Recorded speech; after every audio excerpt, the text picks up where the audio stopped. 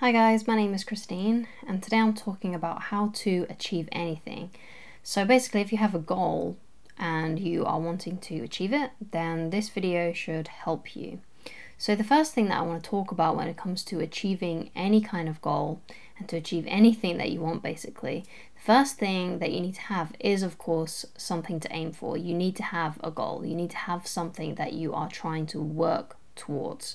So it's really important that you have, as Napoleon Hill would say, a definite chief aim. So something that you are trying to work towards. And the thing that you need after obviously having something that you actually want, a clear defined goal, is to actually have some kind of plan that you are working towards to achieve that goal.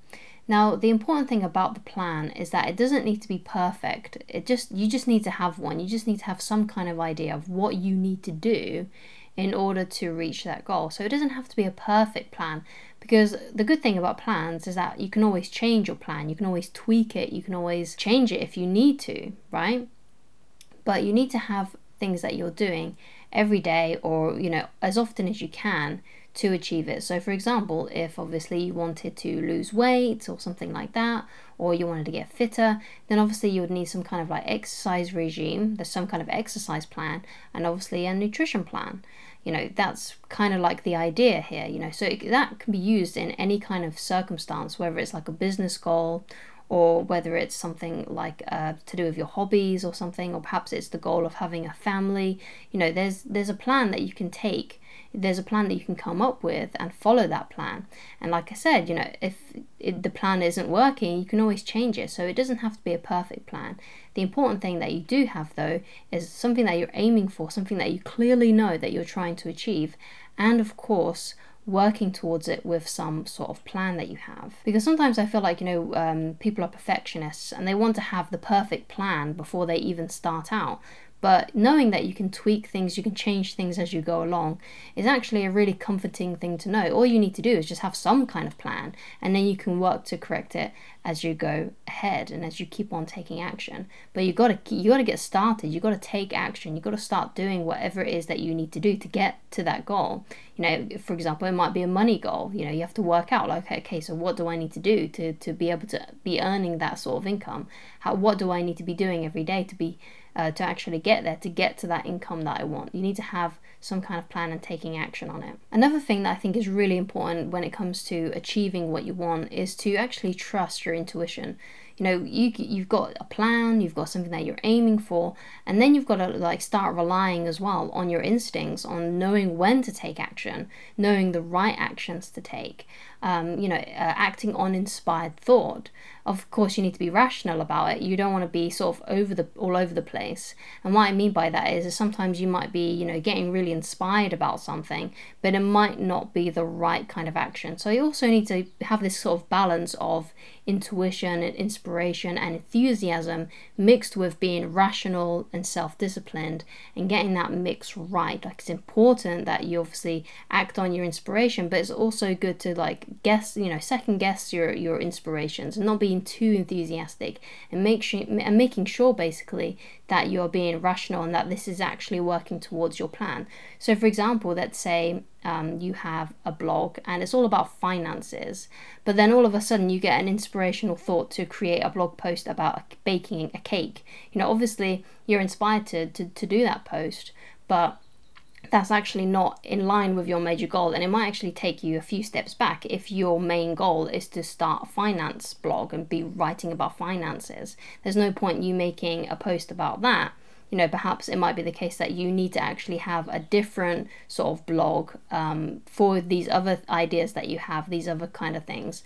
But if your definite chief aim is to have a successful finance blog or something along those lines, then of course you need to be, acting on inspired thought related to those topics, not other things that might take you off course. I highly recommend that you watch this video on persistence, because persistence is another major key that you need when it comes to achieving your goals. And I think really that is one of the main things that you actually do need to have in order to achieve your goal. So if you are enjoying this video, then you'll definitely enjoy that one. The next thing I want to talk about when it comes to achieving your goal, and basically how to achieve anything that you want, is that whatever you're doing, whatever you are trying to achieve, You need to be putting your best foot forward. You need to be rendering great service. You need to be doing your best, basically. There's no point you half-heartedly doing stuff, because I think sometimes people can tell if you're doing something half-heartedly, that you don't really mean what you say, that you don't really care about what you're saying, that you're not really giving it your all. But when you really try your best and you really give it your all, and you're trying to give back to the world in the best way that you possibly can, and trying to create genuine things that are useful, because that's one of the great ways that you can become successful. That's why Elon Musk is successful, and that's why Henry Ford was successful, and Thomas Edison, because they were creating useful things that the world needed. And that's all you really need, actually, to be able to become successful in a certain field. You just need to find something that's extremely useful, and then kind of create it at scale, and trying to get it out to as many people as possible. Because I don't think you can truly be successful by being a con artist. You can't really be successful if you're not creating things that don't actually work, if you're not trying to give the best and most useful service as you possibly can. And it may be true that you can succeed for a while by doing that sort of thing, by being a bit of a charlatan, shall we say. But eventually those kinds of things will catch up to you, and they don't work out in the end. But if you're always trying to do your very best, and you're living by your own standards, by delivering the best service that you possibly can, you will succeed. You will get there eventually. You just need to keep on doing it, and keep on putting your best foot forward, and keep on trying your best. And so the last thing that I want to talk about is thinking properly, right? And what I mean by this is that sometimes, we kind of let our mind run on autopilot. We kind of let our mind be filled with things that are kind of useless towards our main chief aims in life, towards our goals. If you really want to succeed at your goal, then you need to be thinking about it all the time. You need to be thinking about, how can I do this? How can I succeed at this? What can I create that can get me there? What can I do that can get me there? How can I make this successful, whatever it may be? How can I become successful? What do I need to know? You need to really be thinking about this a lot. You can't just be, doing your day-to-day activities, and then you're too busy thinking about what you're eating, or you might be thinking about an argument that you had with someone in your family or at work. You really need to be focusing your attention and thinking about your major chief aim. Because if you're not, and you're just thinking of 100 different incompatible things, then you're not going to get there. You really need to be directing your thoughts and really thinking about what it is you want. And I think a great way to do this is like visualization. When you kind of like visualize your goal, when you're imagining it, because your imagination is amazing. Like, our imaginations as human beings are incredible, and sometimes I feel like we use it for the wrong things. We're just sort of imagining what happened yesterday or 10 years ago, or what we're having for dinner, or imagining that imaginary argument that you're having with someone at the office or something like that, or you're imagining what you're going to say to someone when you see them and stuff like that. But you should be actually using your imagination for more proactive things, like achieving your goal, like imagining yourself working towards your goal, imagining what it would feel like when your goal is achieved, imagining what you can do, thinking up creative ideas, really, really, really thinking. Instead of letting your mind run on useless, unimportant things. And this is something that I've been thinking about quite a lot recently as well. How often my mind drifts to like useless things that are not really getting me anywhere, that are just causing anxiety and worry and stress. Instead, I should be thinking about things that are actually helpful, that is actually going to help me achieve my own goals and stuff like that. So we need to really start paying attention to our minds and what they're thinking.